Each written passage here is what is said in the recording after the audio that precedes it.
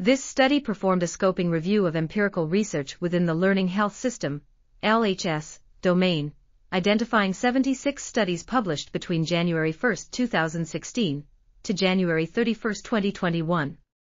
The majority of these studies focused on implementing programs or platforms designed to contribute to achieving an LHS in a clinical context or patient population, with fewer studies focusing on whole hospital systems or other broad healthcare systems.